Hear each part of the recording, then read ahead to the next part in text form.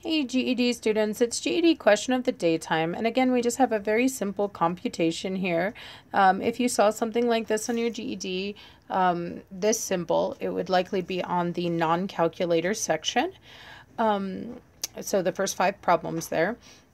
So this particular problem just says simplify. So simplify again means perform the indicated operation. So whatever symbol you see, in this case division, you're going to do that math. And so I'm going to divide. It says take negative 490 and divide by 7. So students try to memorize the rules of negatives a lot, and they tend to get them all mushed up. So rather than just memorizing a rule, I'm going to try to tap into your understanding here. Remember that a negative number is like debt that you owe. So I want you to imagine that when we're dividing by, we start with a total. So this is the total debt that you owe. You owe $490 total. Now the act of dividing means that that is broken into equal groups. In this case, 7 equal groups. We're dividing by 7, meaning that it's like I owe $490 among 7 people. So if you think about it,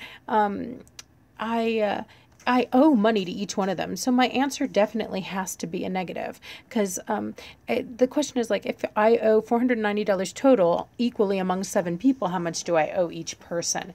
That's a really good representation of that. So I'm just going to now divide by 7 now that I determined the sign.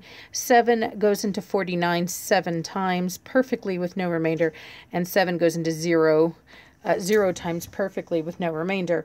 And so I'm able to do this one very simply without a calculator, without even using long division. I did use sight division if you want to practice that skill. I have a video on that. But real simple problem. If I owe $490 among 7 people, I owe each one of them $70. And so hence the negative. That's like owing them money. Great, really simple little problem. If you have any questions about this or any other GED math topic, be sure to drop it in the comments. I'll do my very best to answer it.